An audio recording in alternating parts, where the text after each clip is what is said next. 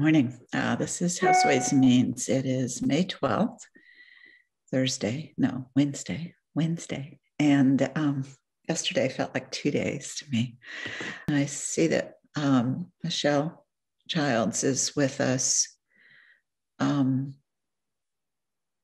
she is going to start us off on our next, hi, how are you? On our next bill. So I'm going to go ahead and get started on that. That is S.25, the cannabis bill. And you've been in our committee before. If you can give us, a high level run through on the bill. There is a section on fees, which is what the bill is in our committee. Sure. Where we'll be. Would you like to hear just an overview of everything that's in the bill? I think if you don't mind, a sentence on each section or each issue, 2 sentences or something brief. But yeah, I think it'd be good if we.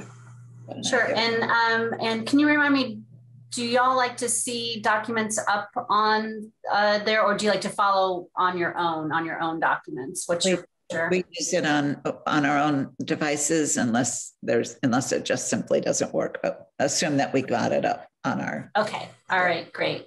Except on getting mine up. Sure. Okay. Go ahead.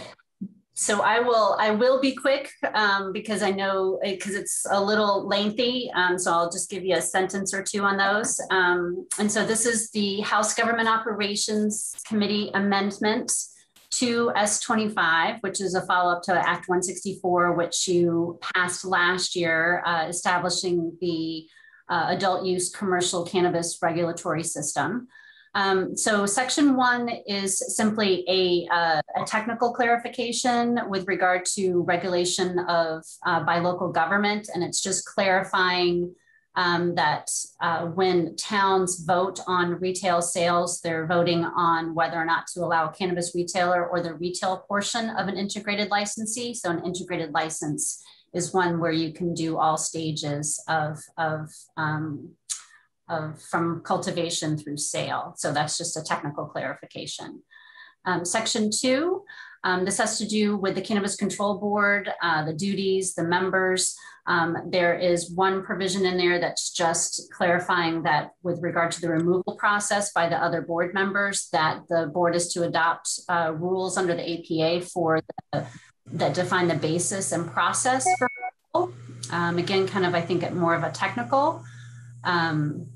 There is an amendment to a couple amendments to the advisory committee. And those are folks who are not part of they're not board members, but they are selected by various appointing authorities, whether it's the speaker or the committee on committees or such.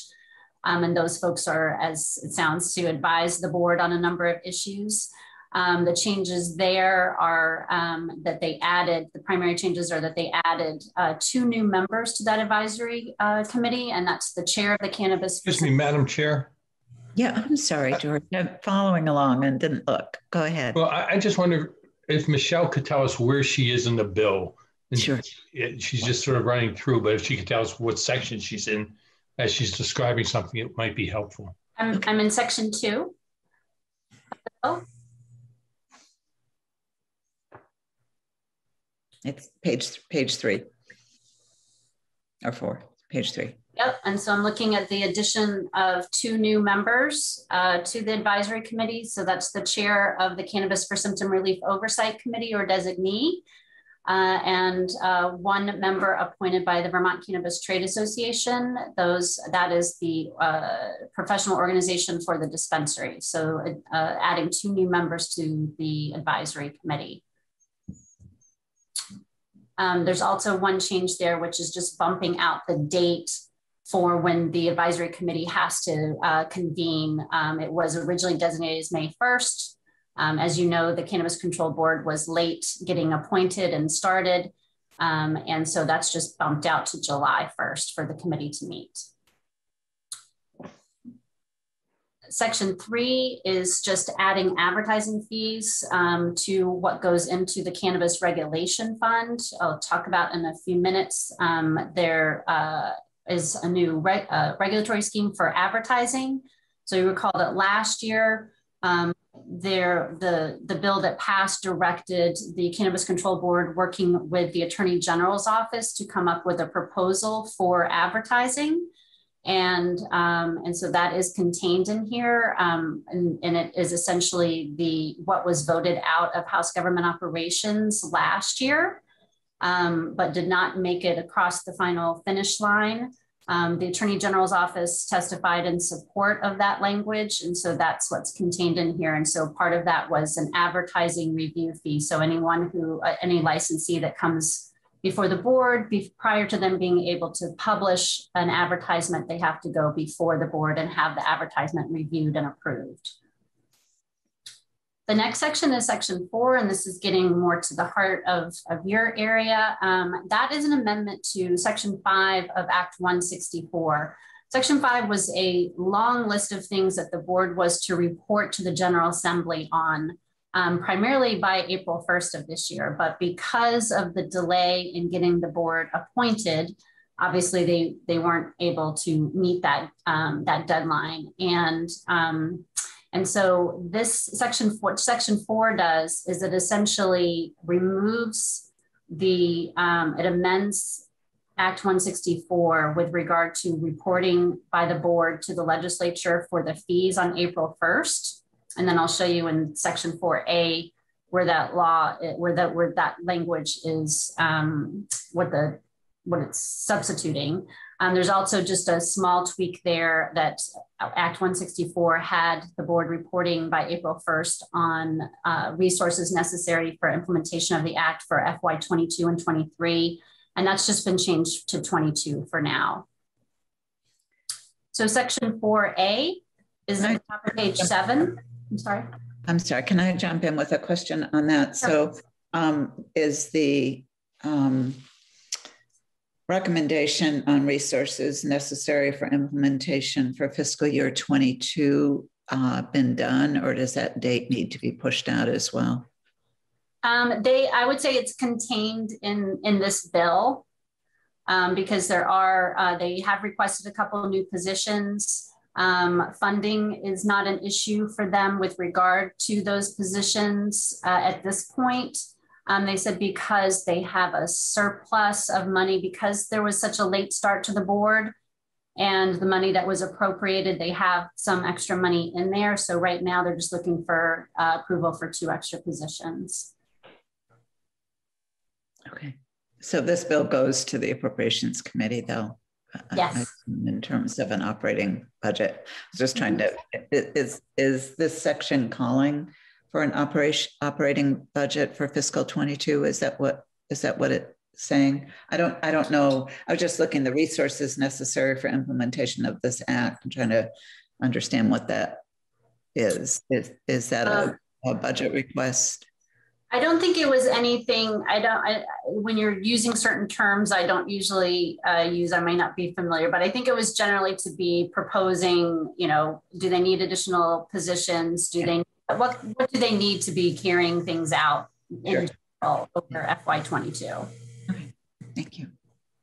So section 4A is the top of page 7. And this is what is essentially the alternative to what you had passed last year. So because it was impossible for the board to come to you with recommendation of fees during the legislative session, assuming that we are adjourning when we're adjourning, is the alternative here is that on or before September 1st of this year, the Cannabis Control Board is to provide draft recommendations to the Joint Fiscal Committee for approval on those same fees. So it includes all the fees that were contained in Act 164. So whether it's state fees or local fees, application fees, all of that. It also would include the new fee for they're also to be reporting on whether monies expected to be generated by state fees are sufficient to support the statutory duties of the board, or whether or not any portion of the taxes that were established need to be allocated to the fund to make sure that they can carry on their obligations. Again, that was language that was passed in 164 that's just repeated here. So subsection B is that upon receiving the proposal, Joint Fiscal Committee is to review the recommendations and provide feedback to the board for any suggested changes. And then the board is to revise the proposal if necessary to incorporate the committee's recommendations and then present a revised draft for approval to the Joint Fiscal Committee. And then notwithstanding 603 and Title 32, the fees would take effect upon approval of the committee. And so this is just a 1-year kind of stopgap measure. And then after that, it would become part of the normal kind of process between the administration and the General Assembly on presentation of fees and then General Assembly approving the fees. So it's just to try to get through this 1 year because you have applicants being licensed in the spring of 22. And so there's, you know, if you don't have the fees in there, there's a lot of uncertainty leading up to the application process. And so it would just be for this 1 year. Some things just to note, and I consulted with our attorneys who regularly work on these issues because it's not typically my field. So I was talking with Abby and Becky and Anthea. I modeled this language primarily after what is in Title 22 with regard to the web portal. And there's a process there for that's very similar to this with Joint Fiscal Committee approving fees. And you could also look at like last fall with the CRF funds. So it's kind of a similar model where when the General Assembly is not able to, then the Joint Fiscal Committee can represent the General Assembly in this. You also have a provision in 32603, I don't know, 603 subdivision 2 that allows for Joint Fiscal Committee to adjust fees when necessary. So we feel as though it's an allowable use of the Joint Fiscal Committee because, and then there's not a separation of powers issue because it's the committee approving them rather than the administration setting them. I just, for people who are on the committee, when we dealt with the web portal, there's not a lot of us left, I think, from those days, but that was that was an issue that was discussed a lot in this committee, not acceptable to the committee, to this committee, and we eventually ended that process of having those fees set other than by the legislature. So the web portal was a particularly controversial issue in here. So so I think this is an area that the delegation issue is, and I understand that we're not delegating to the executive, we're delegating to a committee of the legislature, but it's a issue that I think bears a little discussion. Emily. Curious, what is the web portal? So I can tell you a little bit. I don't know if there's any. I don't know if Graham was involved with that or not. I think it may have predated you. It's basically a private for-profit entity that was contracted to provide web portal services for a number of state agencies, including motor vehicles, and motor vehicles is sort of one of the more notable ones. And in the original agreement with them, I can't remember the name of the organization, Vermont something or other, but it was a for-profit corporation, and they had the authority to set fees for access to the portal.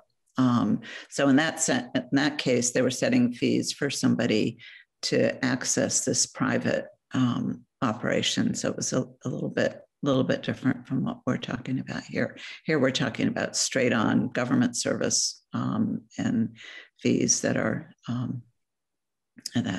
would be paid by somebody who wants to participate. And then my other question is, and I was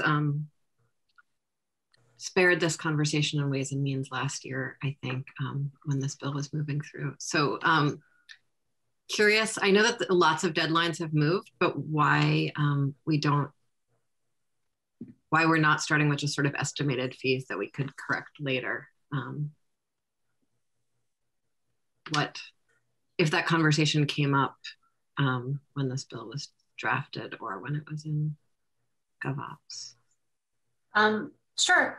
So, so developing the fees is, you can certainly look to other states for that, things like that. But one of the things that to kind of start with, and Graham can fill you in on how they start to kind of figure all of that out, but is you have to figure out what is the appropriate, what's the capacity for Vermont with regard to how much cannabis should be grown and how much should there be in the state. So, and it's you know, it's an imperfect science there trying to determine that. We had years ago when the first commercial cannabis bills were moving, we had a study that had been done by the Rand Report that kind of did a lot of that work but we can't really use that now because at the time there weren't any other states in the Northeast that had legal cannabis markets. And they were anticipating a lot of people coming from other places to purchase in Vermont. But you have to kind of look at, well, what would, you know, how many acres, how much cannabis should be grown? So, and then you divide that up into how much cultivation space, how many harvests and all of that. And you kind of use that data to determine how many permits you have, how much is going to be grown. And then you're going to start working with the how many applications and what should the price of those be and kind of tier all of those things.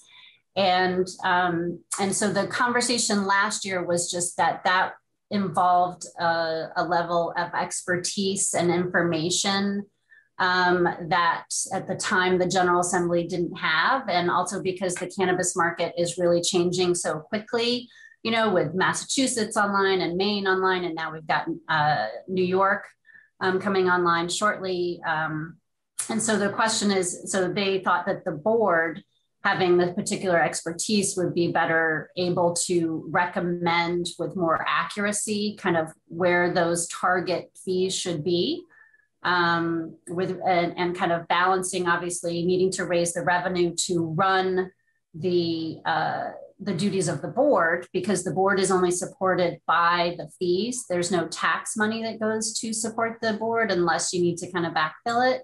And then balancing that with making sure that you don't either have you know, not enough and you've got lines stretching down the block, you know, for days, or whether or not you have too much and you wind up something like Oregon where you've got 3 years of supply of cannabis sitting in barns. So. Jim. Yeah, I think you just answered the question, Michelle, but thank you. You've used the term balance a couple of times, and it's at the end of the day, is the intention to balance what's grown with in-state need and also from other places to buy here, so that somehow or other, not just straight market, but through this mechanism, we balance what's grown with what's going to be used here, so we don't end up with a surplus or a deficit, you know, a lack thereof. Right. So how do you try to target to have the appropriate amount there to meet demand, but not to have an oversupply? And so. And is the intention that the fee would fees that are applied would help be we're using the term balance over and over again, but a balancing factor, a mitigating factor to oversupply, undersupply? If it costs me too much to get a permit, I won't bother growing the stuff. Well, I think the overall stated goal of 164 many times is the legislature has said one of the primary goals is to try to move as much of the illegal market into the regulated market. Okay. So I think it's not so much to keep people out, but it's to try to move the existing market into a regulatory scheme. And so So I think they're really going to try to balance that. You also have some other priorities in Act 164 around supporting small cultivators. Yep. Again, that goes to moving the illegal market into the regulated market. And so, yeah. Well, this is very helpful. And I see Rep. Gannon nodding his head up and down, you know, so thank you. This all makes sense. Sure. Should I continue? Yes, please.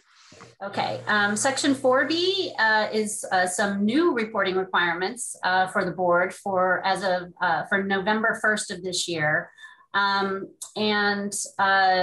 first one is recommendations as to whether integrated licensees and product manufacturers should be permitted to produce solid concentrate products with greater than 60% THC for purposes of incorporating into other cannabis products that meet the restrictions that you put in place for prohibited products.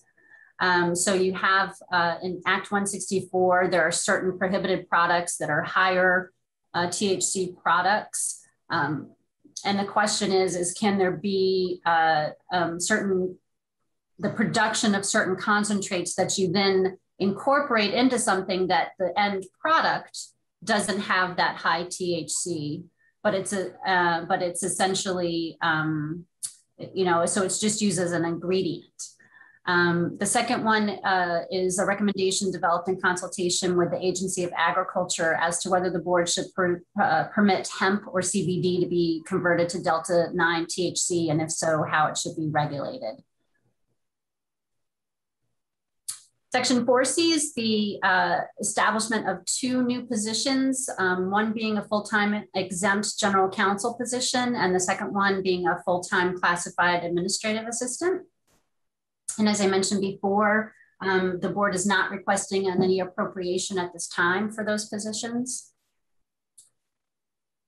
So now the next few sections have to do with advertising. And so I'll just kind of group them together and just to mention, so like section 5 is adding the new definitions for advertising. And then moving on to section 6, which starts on page 15.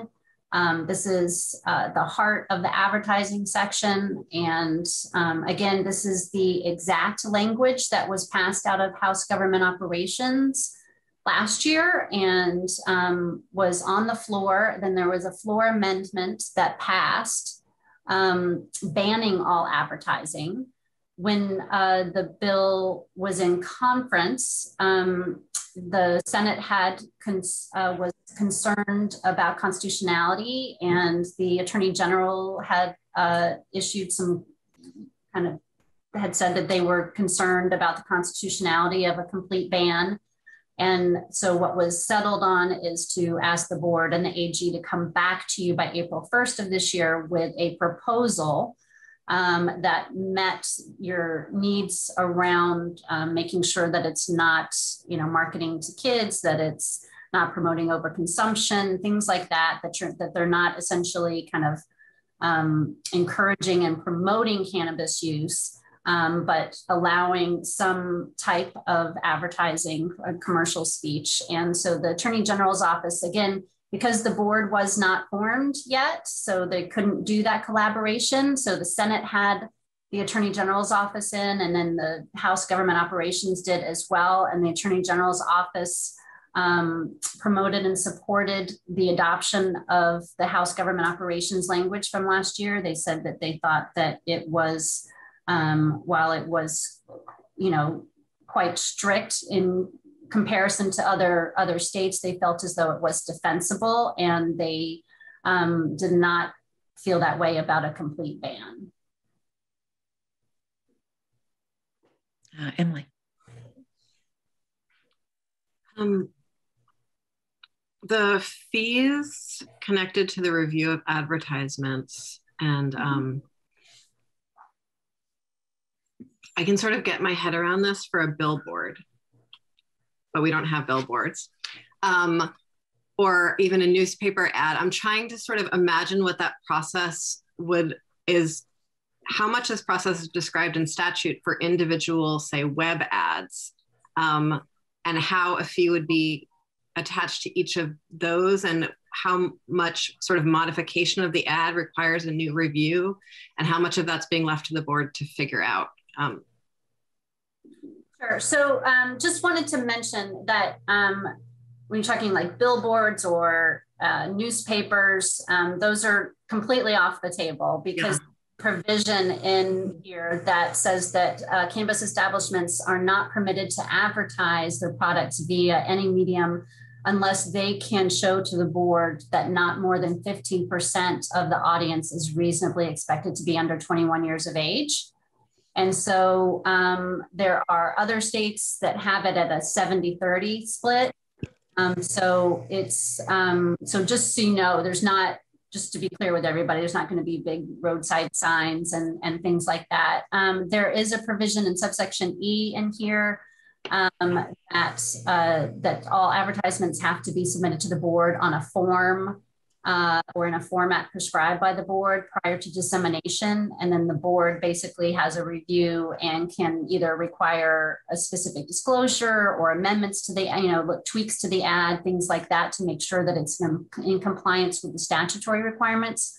Also with any rules that are adopted by the board with regard to advertising and marketing.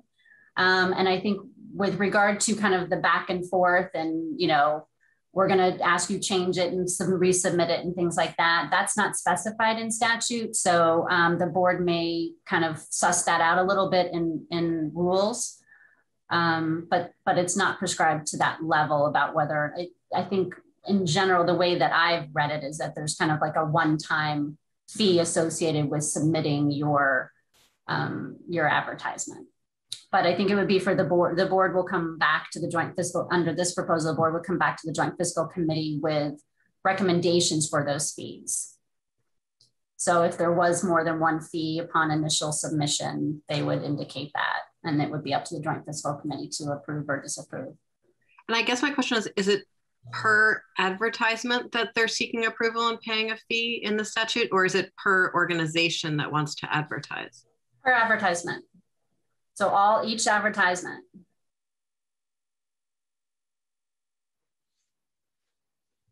Okay.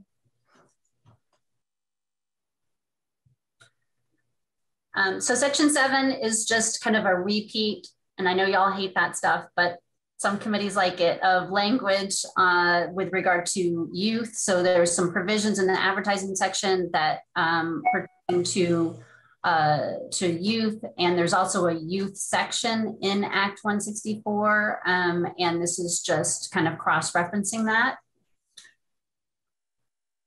Section 8 is just adding something into the rulemaking for the board that they are to be developing rules on advertising and marketing.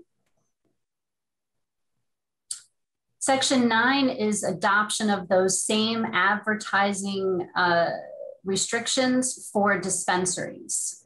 So you have the adult use in one chapter and dispensaries in another. So this is, but the advertising provisions are the same. Section 10. I'm sorry, there are restrictions currently on dispensaries. Am I right? That is it an outright prohibition? It's an outright prohibition. That has been done by rule through DPS. Mm-hmm. Has always been questionable. I think but it's just, there's only 5 dispensaries. Nobody has challenged it. So this basically changes the rule for everything that dispensary does. Yes. Okay.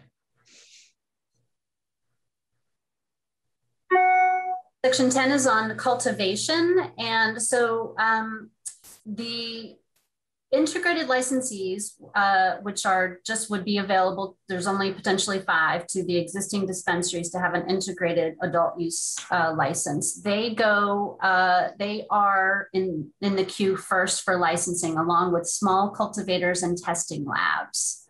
And so there is a period of time for arguably up to potentially 6 months where an integrated licensee may be selling cannabis to the public before the retailers come online in the fall. And so there's a provision on page 21. What you see is that between August 1st and October 1st, 25% of cannabis flower sold by an integrated licensee is to be obtained from a licensed small cultivator if available. So if they are able to purchase, and then they are required to have 25% of it come from outside.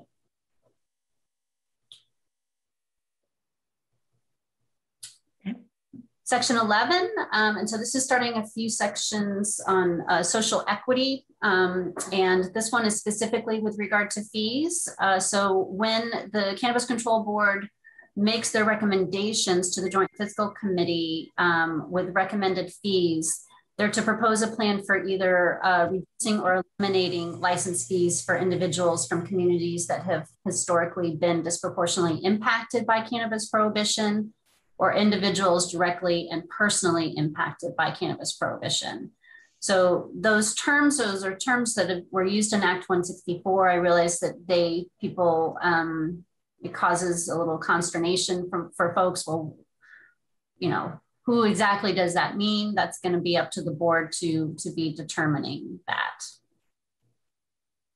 So they would be proposing reduced or eliminated fees for some folks. Section 12 is creating a new chapter, Chapter 39, for cannabis social equity programs. And essentially this is creating the Cannabis Business Development Fund. And the fund is to be comprised of two things. The first one is going to be 3% of the gross sales made by integrated licensees prior to October 15th of next year, with a maximum contribution of $50,000 per integrated licensee. So, in that time period before the other retailers come on board, this isn't taking money away from any existing pot, it would be on top of. So whatever the gross sales are for the dispensary or for the integrated licensee, they would take 3% of those gross sales, and then they would contribute this business development fund, and there would be a cap of $50,000 per license. And then the second one would be monies allocated to the fund by the General Assembly, and there is a $500,000 appropriation in the bill for the fund for FY22. So their gross sales prior to October 2022. Am I right that doesn't include the medical sales that they have? No, it's just the integrated license. So it's kind of like if they're the idea being that if they have kind of a head start on adult use sales, this is, they're returning some of those profits and putting them into the Cannabis Business Development Fund. But the dispensary license is a completely different thing. All that money is, but it's the same. I mean, it's the folks with the dispensary license who are eligible for the integrated license. Am I right about that? Yes. So it's the same entity. It's only sales sales made by the integrated license for this. Yes. So, but it's the same licensee. So we keep all that money separate. And so it's their adult use sales prior to October 2022, which is really going to be just next whatever. Yeah, for the period in which they're able to operate before the other ones run. Yep. When can they, what is the date that they can start selling for adult use? The earliest possible date? The earliest date that they could be licensed would be April 1st. So it's the sales between April 1st and October 15th. Mm-hmm. Okay, I'm just trying to get a sense of what it is. Yep. So the funds to be used for providing low interest rate loans and grants to social equity applicants to pay for ordinary and necessary expenses to start and operate a licensed cannabis establishment, to pay for outreach that may be provided or targeted to attract and support social equity applicants, to assist with job training and technical assistance for social equity applicants, and to pay for necessary costs incurred in administering the fund. It's also a revolving loan fund, so that amounts from loans that are required to be repaid provide additional funding through the fund. And that gets managed by whom? This is ACCD. So the next section is, so ACCD is to develop a program using funds from there for the purpose of providing the financial assistance loans and grants. And let's see, the agency may procure by contract all or part of the necessary underwriting, execution, administration services required. And should the agency be unable to do so, the program shall not move forward until the General Assembly appropriates the operational resources necessary for the agency to do so.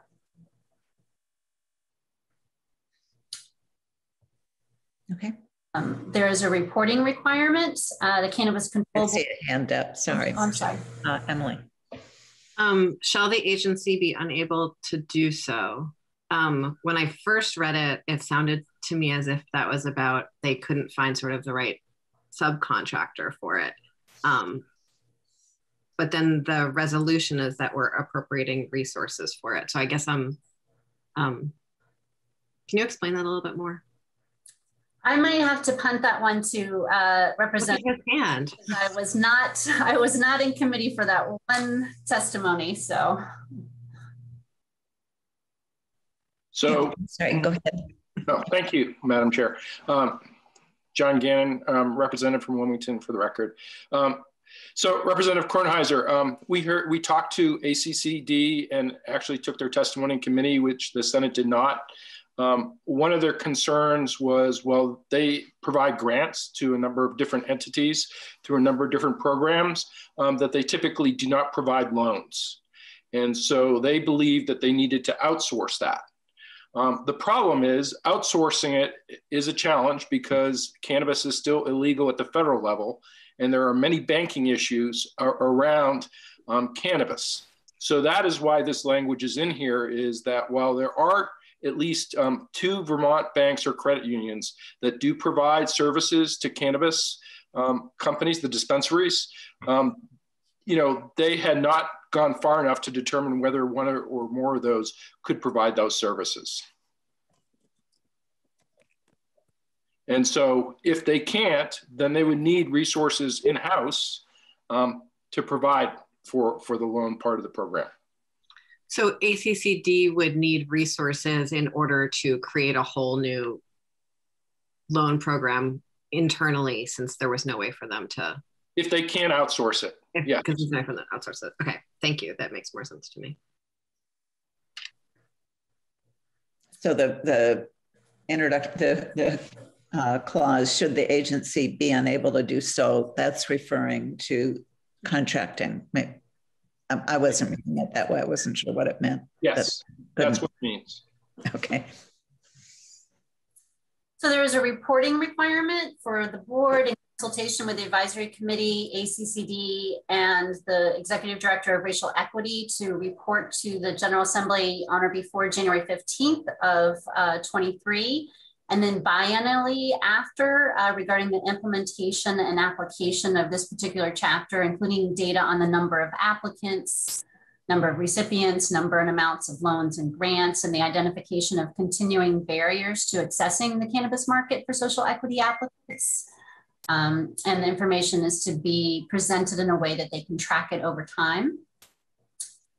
Section 13 is directing the Cannabis Control Board in consultation with the Advisory Committee, ACCD, and Executive Director of Racial Equity to develop criteria for social equity applicants for purposes of obtaining the loans and grants. And the board is to provide the criteria to the General Assembly not later than October 15th of this fall.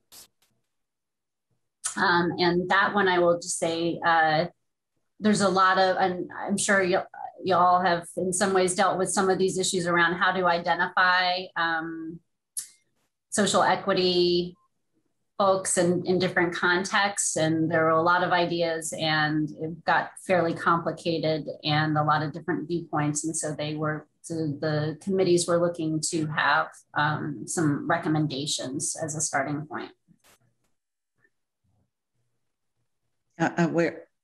Were you talking about the I got lost. I'm sorry. I was reading. I'm sorry. On just the who is a social equity applicant, I think that's what I was just saying is why it's having these folks kind of work together and then make a recommendation back to the General Assembly is because there was a lot of time spent on that in the Senate and they just got kind of stuck. And yeah, I heard all that.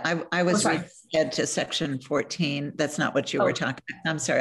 I went ahead. I was listening and reading, and you have not talked about section 14 yet. Is that right? I have not. Okay. Representative Kornheiser had a hand up, so I didn't want to move yet. That's fine. Emily, go ahead. Going back to section 12, sorry.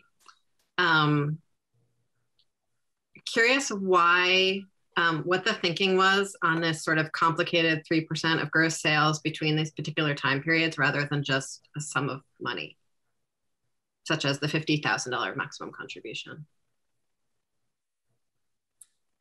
Maybe for Rep. Gannon, not you. I don't know the original. Folks have been working on it, and this is kind of a proposal that came to me. Okay. I don't know. Go ahead. So that language, Representative Kornheiser, came from the Senate, and we did not take testimony with respect to that. Okay. And then one other question: did you have a conversation about VITA rather than ACCD?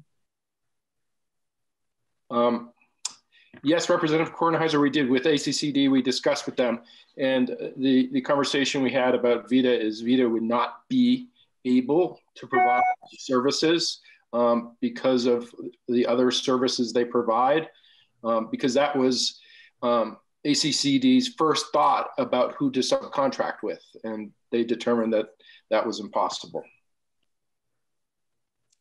Because of the federal rules and the loan programs they currently have? Yes. So Representative Kornheiser, I will say, I think that the 3% with the cap of 50,000 per was part of what was recommended by the coalition of racial justice folks. And I think it's in H414 as well. So I think that might, so that doesn't answer like who came, like why that originally, but that's been the kind of formula that's been out there floating around for a while. Thank you. Sometimes the path is helpful. So section 14, so this is for FY22, 500,000 transferred from general fund to the Cannabis Business Development Fund.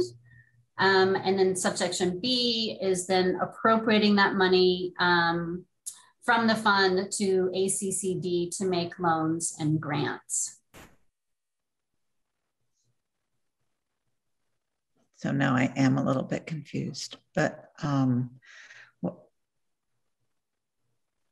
so the general fund is going to fund this business development fund, and that's the same fund that we were putting the 3% in. Yes, it's the fund is made up of two things: appropriations from the General Assembly and as well as the monies from the integrated licensees. And if 500,000 is coming from the general fund and there's this additional money, maybe this is a timing question, why is it just 500,000 that's going to ACCD? Because it's going to have more than that in there, right? It's going to have 500,000 plus the 3%. Right. I don't know. Good question. Okay. I'll have to think about that. When it's an appropriations, it's probably, I think that because the timing of the other one is October. So I guess there has to be a mechanism for transferring that over. So I think, right, I think that's probably a gap there that should be addressed. Right, and I get this will probably be an appropriation question, but we do appropriate money to funds. So I don't know that we need to appropriate it to ACCD and then to the fund. I think we can do it directly to the fund. But that was the way that Senate appropriations wanted it. So okay. Well, on the money stuff, I'm just like, you tell me what you need. So okay. Right.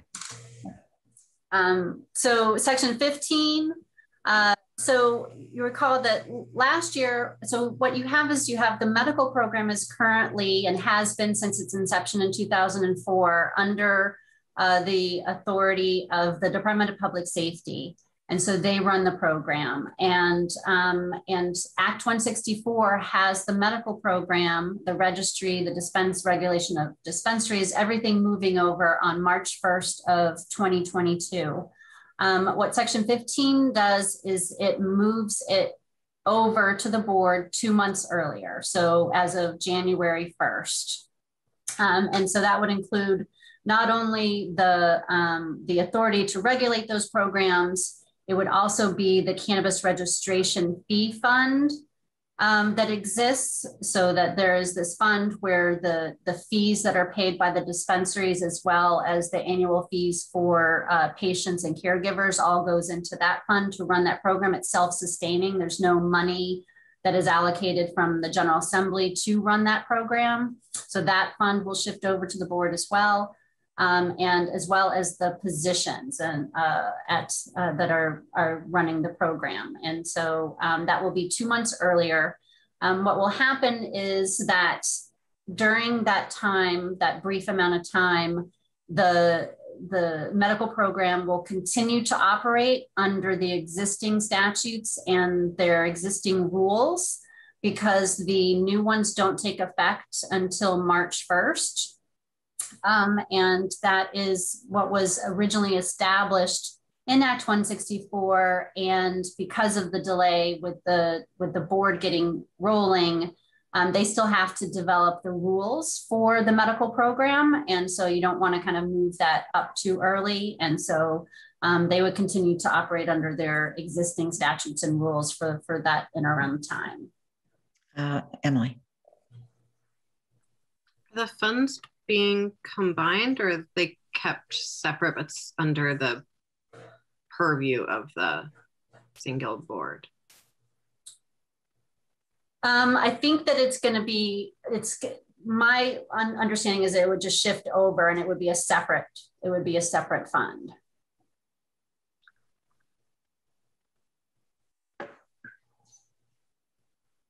Okay. Then section 16 is just repealing the language in Act 164 that has it moving over March 1st.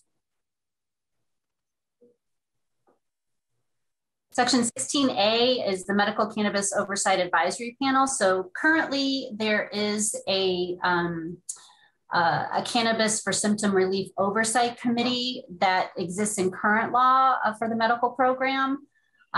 Act 164, in repealing the whole statutory scheme and then creating a new one, took that oversight committee out, and the House Government Operations Committee heard some testimony from folks saying that they thought that there still should be that type of committee that's focused entirely on providing medical cannabis to patients. And so, but the issue is that the current medical statutes are fairly restrictive, and so that's why they're generally repealed, and new ones are coming into play, and they don't necessarily make sense in light of an adult use market. So, an example is for medical patients have to make an appointment to go to a dispensary, right? But if under the adult use, you can just walk into any retail store, it doesn't really make sense necessarily that you restrict patients in ways that they wouldn't be if they walked into a retail store. And so the idea is to kind of reconstitute this oversight committee that better reflects the cannabis landscape now. And so you'll see that in the 2022's legislative session, General Assembly intends to establish the Medical Cannabis Oversight Advisory Panel and request that the Cannabis Control Board submit its recommendations for the membership and duties of the panel to the General Assembly on or before November 1st of this year. So the current panel, the current Oversight Committee has a lot of representation by law enforcement. So again, you know, it was originally created quite a while ago when the focus was, there was a big focus on law enforcement regulation of the medical program before cannabis had been decriminalized and then subsequently legalized here. So looking at and saying, what should this oversight committee look like in the future?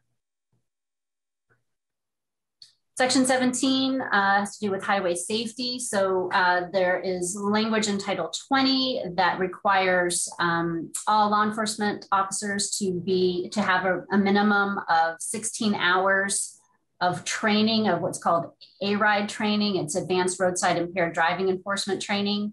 And they were supposed to have that by December 31st of the end of this year. And that's been changed to December 31st in 2026.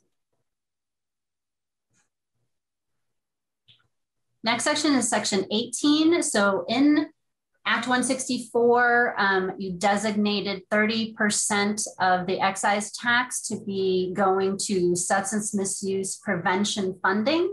That was in session law. What section 18 does is it codifies it in Title 32. And it also adds a couple of things, noting that, that if there's any unexpended monies at the end of the fiscal year, the balance carries forward. And then also that any carry forward is to be in addition to revenues allocated for substance misuse prevention programming, not as a substitute. Section 19 repeals that session law. George. Yeah, back in section 17, I'm wondering about pushing out the law enforcement training for 5 years.